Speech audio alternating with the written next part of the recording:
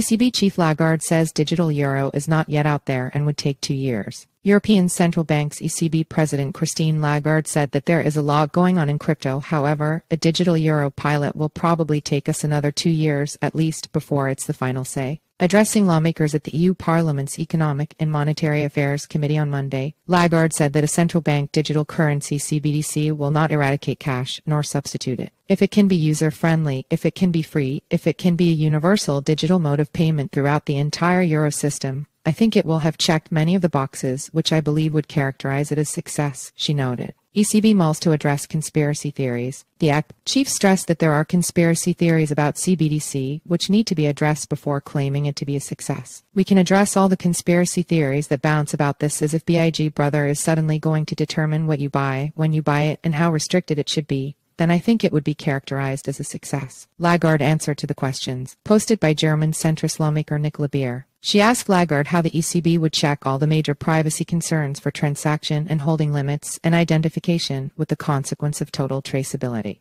Beer referred to the bank's plans to curb money laundering and restrict large CBDC holdings from overturning the commercial banking system and asked whether this does not hinder the acceptance of the digital euro.